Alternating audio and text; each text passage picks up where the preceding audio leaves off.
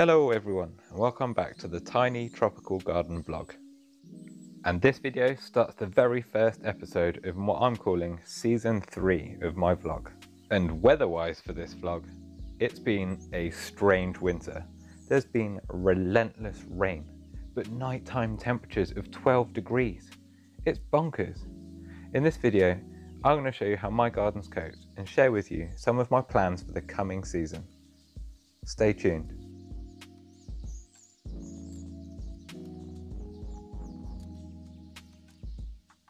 This crazy warm weather for winter has brought about blooms that you wouldn't expect in January, like these osteospermum whirligig, which interestingly aren't opening with the recurved petals that they did in the summer. The tiny clumps of albrecia that I've got tucked under the edging logs are still blooming. And of course, the Fatsia flowers have performed as expected, and now they're holding their berries, which will hopefully form into viable seeds. And the Garrya elliptica James Roof, or the tassel tree, that I planted for winter interest is doing its thing, but it's been absolutely swamped by the tree fern and the neighbouring bamboo. So there's some work to be done in this area to keep it looking better for next winter.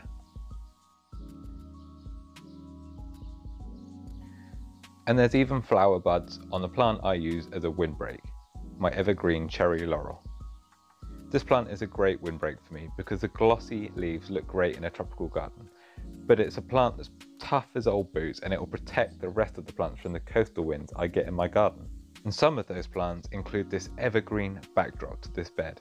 I planted it this summer because last winter, when everything died back, it was just bare soil. And now I've got great structure from the leaves of this Fatsia polycarpa. I've got 4 types of Fatsia in my garden, and I just think they're really great value. They don't cost a lot of money, but they're evergreen, you get year-round structure, and the leaves, especially on this polycarpa, look really exotic. I've also got this variegated Griselinia, which is great for coastal locations because it's quite salt tolerant. And finally, my evergreen Magnolia grandiflora, and this is the Ferragini cultivar because it's got these lovely coppery underside to the leaves, and once it gets to the right size it will start blooming in the summer. And it's at this time of year you really appreciate the value of evergreens in your garden. I know I'm not alone in looking back at photos from last summer and wishing my garden still looked that lush and healthy. But these evergreens are really helping me maintain that structure and just that green fullness to my tiny tropical garden. And you really appreciate them for this. Go on, comment below if you're also looking back at photos from last summer and just wishing this summer would hurry up and come along. And even though summer is really a long way off, this milder winter weather has meant that there's lots of fresh new growth in the garden, like the new leaves on this Arabitria japonica or loquat tree, as well as lots of fresh new growth on my Melianthus major or peanut butter bush. Hopefully this will produce a flower spike in the next couple of weeks, which is about right for this time of year. And I've left all of my succulents outdoors and unprotected, and so far they've not suffered too bad other than being overwatered by the rain, but they're in well-drained soil in this part of the bed, so they should be okay. Time will tell. But things aren't all good in the tiny tropical garden. I'm on heavy clay, and this amount of rain is not good for clay soil, and the grass is suffering, so we'll need seeding and thickening up again before summer. And my beloved stream has been turned off because of the amount it was evaporating in the summer. But that's meant in the winter, as all the water is washed off the beds and off of the lawn into the stream, it's just overcome with nutrients and is full of algae now. So this is going to need a lot of work in spring. And I've rescued what used to be a stick insect enclosure, and I'm going to find a way to turn this into a tiny little greenhouse for my garden. It should fit perfectly into a corner. I just need to clean it up and cut some new perspex windows. I'm big on recycling wherever I can, and I think this little structure will be perfect for overwintering plants and starting seedlings in the spring.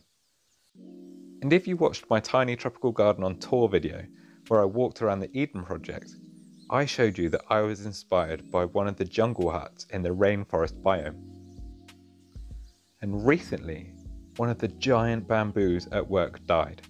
So I had to cut down all of these culms, and I've brought some home and I'm going to use them to turn my standard shed into a jungle hut.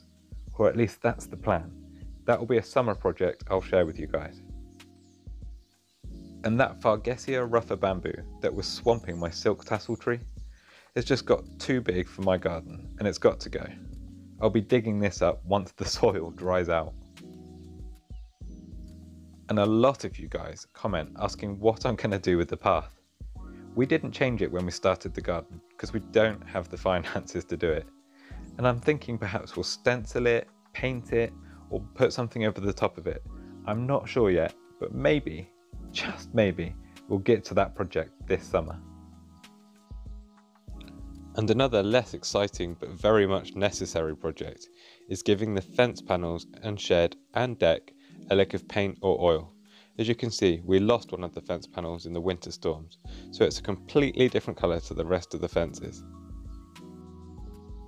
So that's just a quick run through of some of the projects that need doing in my tiny tropical garden. This year, I'll be looking for more new and exciting exotic and tropical plants that I can try in this small space, and I'll be sharing those with you. Comment below and let me know how your tropical gardens are coping with the winter weather. Hit that subscribe button if you liked the video, and I'll see you all next week. Thank you so much for watching.